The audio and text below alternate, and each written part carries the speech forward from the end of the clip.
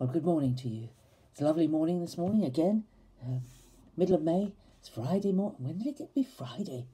Gosh, I don't know where the days go. They seem long, each of the days, and yet they pass. We're always saying that time passes more quickly as we get older. But I wanted to share something that was shared with me on Wednesday night. On Wednesday evenings, Terry and I join via Zoom. Gosh, I didn't know about Zoom before lockdown. Via Zoom with the one of the Bible study groups at my daughter's church, Grace Vineyard Church, up in Croydon. They were thinking about this verse in 2 Corinthians 10, verse 5. Just this phrase, which has always been a very important one to me. And take every thought captive to obey Christ. Take every thought captive to obey Christ. We may not think we are, but we are actually able to control our thoughts. Now there's a good thought for the day. You can control your thoughts. You can choose what you think about. You can choose where you set your affections. You can choose what you spend your time thinking about. And this is one of the main problems, isn't it? If we spend our time thinking about what if, if we think about the things that might happen in our lives and we follow that thought pattern through,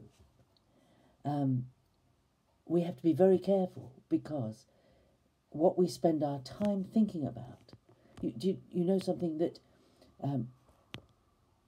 everything that we do is conceived in our mind. Every action, and you cannot do some of the most awful things people do without thinking about it in their mind. We're not automata. We're not robots. We're not automatons. We're not robots. We control the thinking in our mind, and sin is born in our minds. We may think, you think, well, sometimes some thoughts that go into your mind or come into your mind, you think, well, that's sin.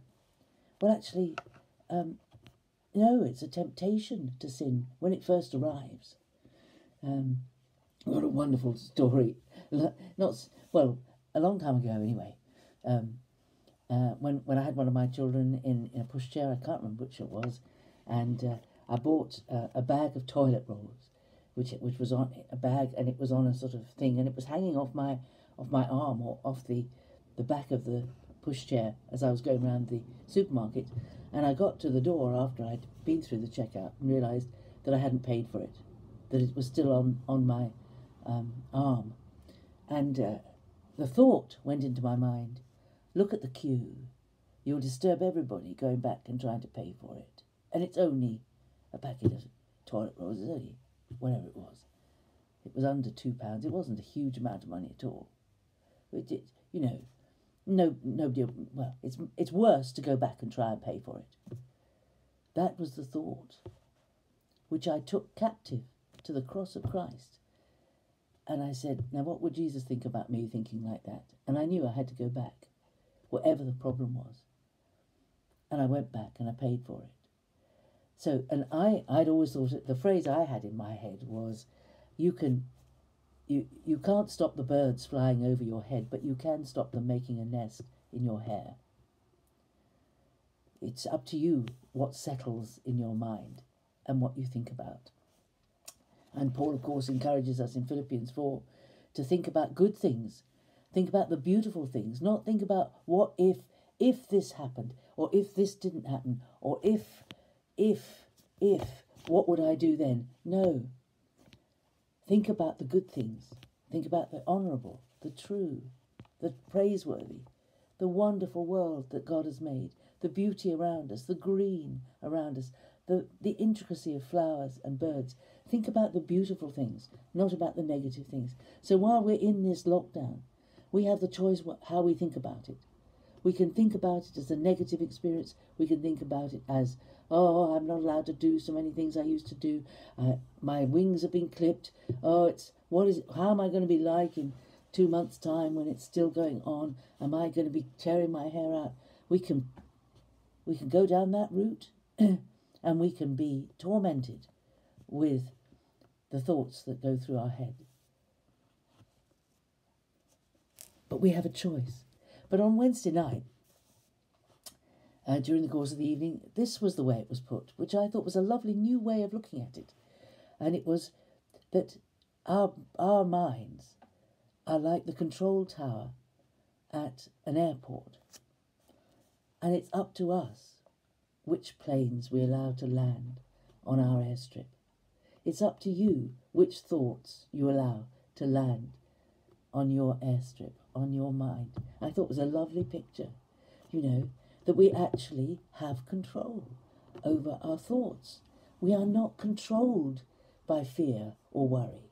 We're told to stand against it. We're not controlled by the evil around us or the culture around us. We can stand against it. We can refuse it.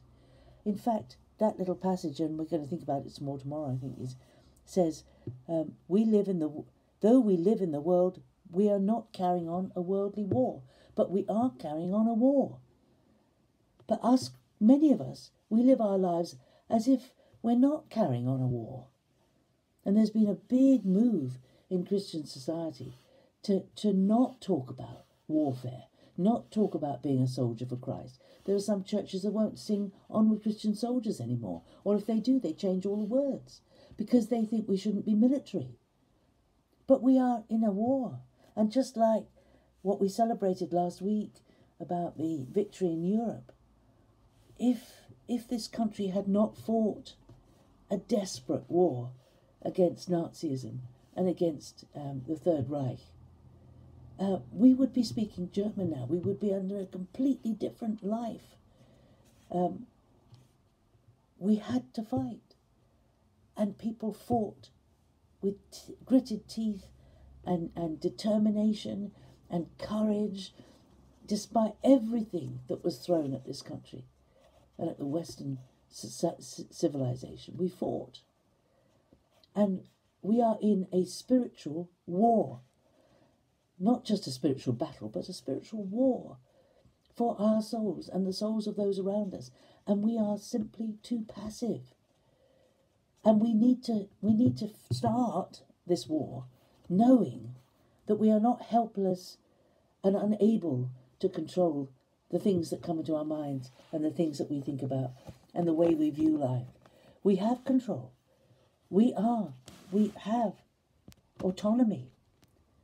And the only person who won't abuse that autonomy is God. He will not force us to do anything. He invites us. He invites us to be his friend and his servant and his disciple. And he invites us to learn from him and to follow him. And Jesus showed how you could fight against the evil in the world in which he lived. And it's his example we try to follow. So this is my thought for the day. Today, be in charge of the conning tower or the control tower of your airport. And keep an eye on the aeroplanes, the thoughts that come and try to land. And be discerning about them and bring every thought to the cross of Christ before you let it land. And have a great day. We'll see each other again tomorrow. Bye-bye.